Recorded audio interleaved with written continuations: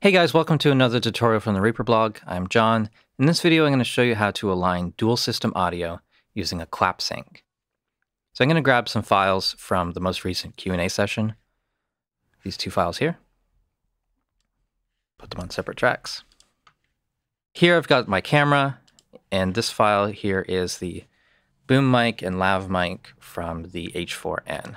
So I'm going to right click and go set this to mono right, because I know I'm only going to use the lav mic. And right at the beginning of this, I've got a clap sync. That's right around here. All right, so a clap sync is just simply stating the project and the take that you're working on, holding up your hands in front of the camera, and clapping fairly loudly. That gives you a spike in the camera's audio, a visual cue of the hands connecting. It also gives you a spike in your microphones.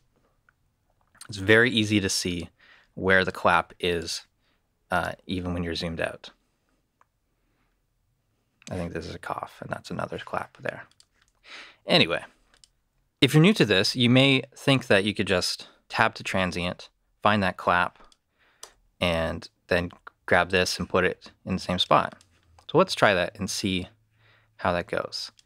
Let's see if these sound anywhere close to being aligned.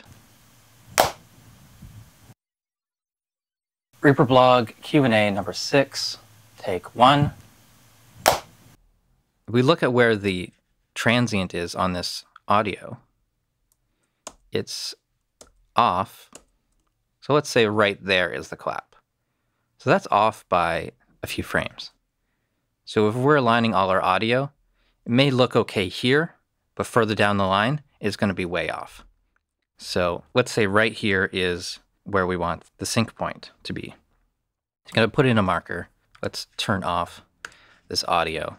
Right-click Source Properties, click Ignore Audio, and OK. It's going to turn off the audio on that video camera file. So on the audio recorder track, I can hit Tab and go to that transient, that spike. I'm going to use a command to move the snap offset.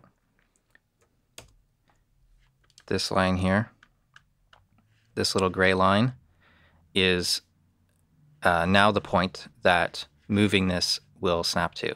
It'll snap to the grid there rather than the start of the items. So that action we're looking for to do that is set snap offset to cursor. If you're doing this a lot, definitely recommend doing that. Even if you're not working on video, it's very helpful to be able to change the snap offset without dragging it. All right, so I've got the clap synced up with the marker that I inserted. Let's see if this is in sync. Reaper blog Q&A number 6, take 1. Looks good. And that's all there is to it. This file should be in sync all the way through the project. Thanks for watching. Hope you found this useful.